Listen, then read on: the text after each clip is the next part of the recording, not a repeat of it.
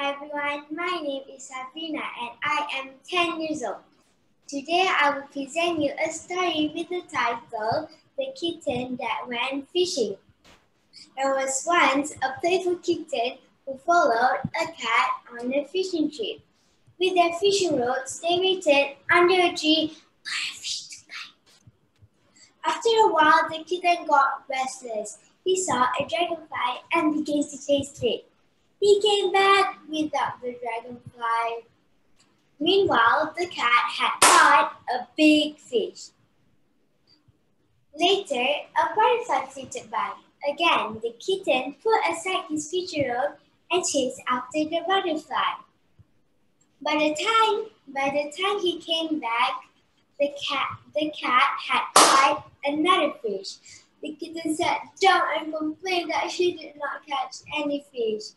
The cat said, "Look, if you concentrate and don't go around chasing after a dragonfly or a butterfly, I'm sure you can catch one." The kitten listened to the cat and concentrated on his fishing. Soon, he caught a fish. The moral of the story, if you want to do well in anything,